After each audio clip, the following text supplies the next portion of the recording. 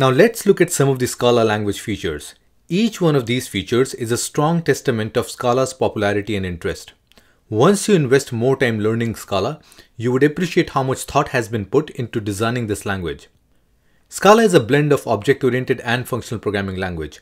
That means, as a programmer, you may already have experience working with object-oriented model, so you could pretty much come on day one and start writing code in Scala while learning the functional programming. This lowers down the barrier, in my humble opinion, to a large extent.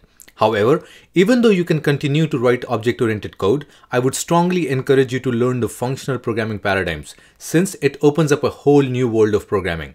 Scala offers REPL mode, which we will cover later in this course. This mode offers to try out Scala programs on the command line. With this approach, you can learn and get feedback faster. This short feedback loop cycle is so valuable because you do not need to commit to boilerplate code and project structure to validate your ideas. Most Scala engineers first try out smaller ideas before making them part of a bigger project lifecycle.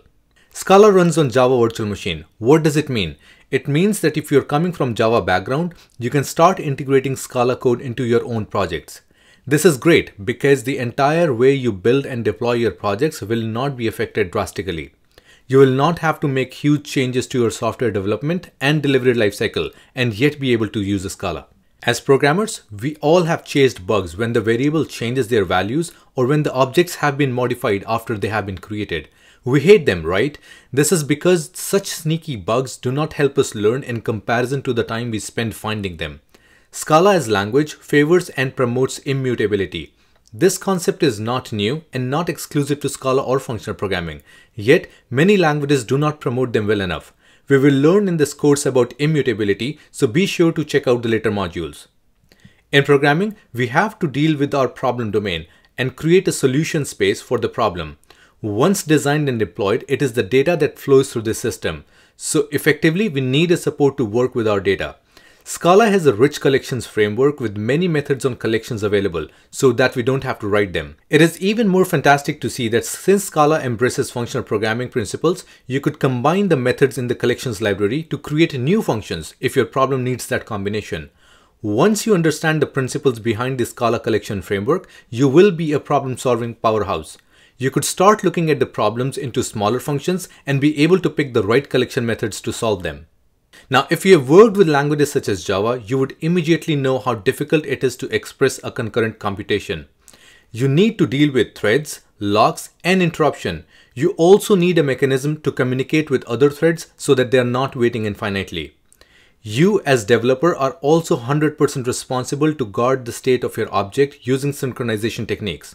Overall, it is no fun. You could literally spend days and weeks in plumbing such computation and still not guarantee that anything would work. Worse, you are so much involved into this plumbing that your focus is away from the business problem you were solving. Does any one of these connect with you? This is because Java was not built with keeping concurrency as a major support. The world has moved on where even our small mobile phones contain multiple processors. As a developer, you must leverage these computing resources to make efficient programs. Scala has an excellent concurrency support. Instead of plumbing the entire concurrent computation, you just declare that the computation is asynchronous and not wait for the computation to complete. Behind the scenes, the asynchronous code runs concurrently on multiple threads, and once the result is ready, it could be used further. Best of all, the Scala type system gives a type to such a computation so that it is easier to read and use it further in our programs. Scala has a mature ecosystem when it comes to testing. The community itself is passionate about test-driven development and validating the code using automated tests. You would find testing libraries such as the Scala test offering different style of writing tests, matching individuals or teams' need.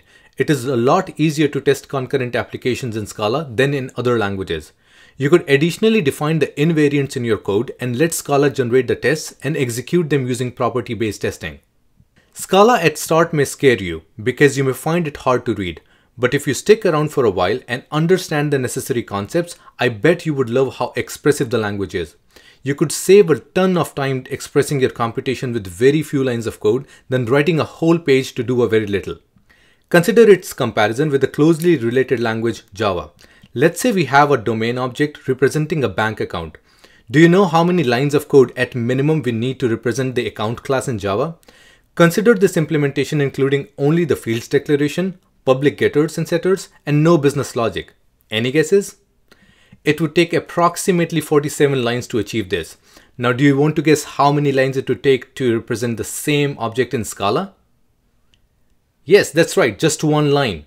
Using case classes in Scala, you could write this entire thing in one line. You would get not just the getters, but also the ability to clone and perform the pattern matching on the object by using case classes. That's exciting, isn't it? Isn't that something that you want to learn? Think how much productivity gains you could get once you start working with Scala.